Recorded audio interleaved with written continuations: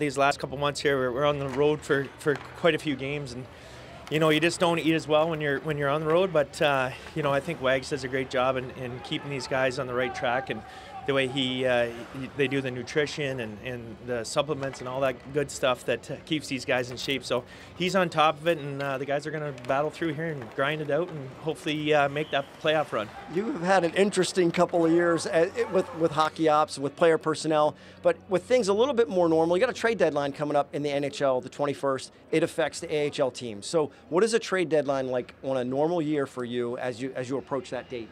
Well, it's stressful, but no, it's obviously Washington wants obviously their goal is to win a Stanley Cup. Our goal down here is to win a Calder Cup.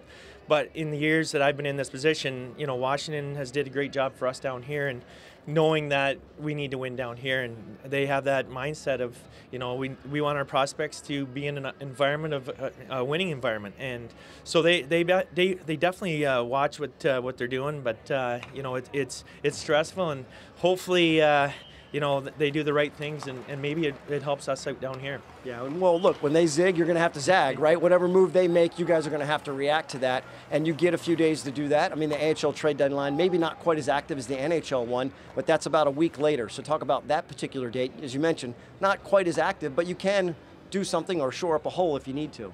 Yeah, I mean, I'll make a lot of phone calls to make sure, is anyone available out there. Those deals are usually deals that guys are on American League deals, or it's a loan a player to us, we'll loan a player to them. So I've been in this position now, and I think we've had maybe one out of those years. But you never know. There's good partners throughout the league, and if a team's not in the playoff race, maybe that's obviously my first call is to those teams and to see if they're willing to move anybody.